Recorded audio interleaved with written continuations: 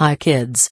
Welcome to the Sea Star Show, where you will be amazed and astounded by our special guests, the Sea Star. If you are not familiar with the Sea Star, you may recognize them by their other name, the Starfish. These guests are like no other.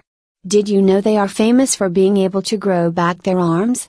Plus, they do not have any blood. Now that is something to talk about. So grab a seat and get ready for the best show in town.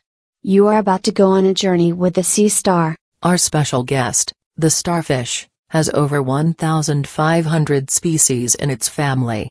They live in shallow and deep water, down to 20,000 feet. The starfish is not technically a fish.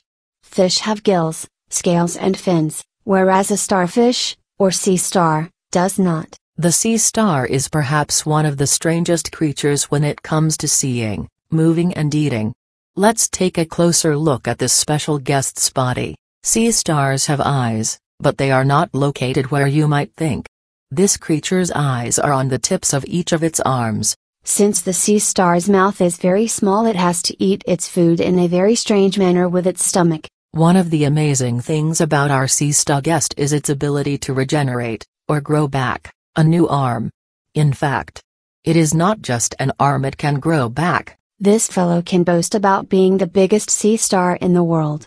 It can be found in the Northeast Pacific Ocean from Alaska to Southern California. Let's have a big round of applause for our very special guest, the Sunflower Sea Star. The Sunflower Star measures in at 3.3 feet in diameter, 1 meter, and has up to 24 arms.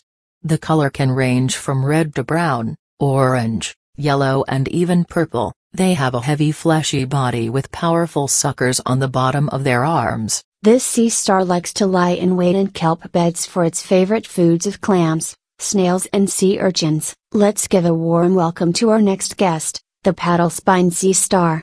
This little guy is found tucked into sea sponges and algae along the coastlines of southern Australia. The tiny sea star measures less than 1/2 inch, 5 millimeters, and has 6 legs.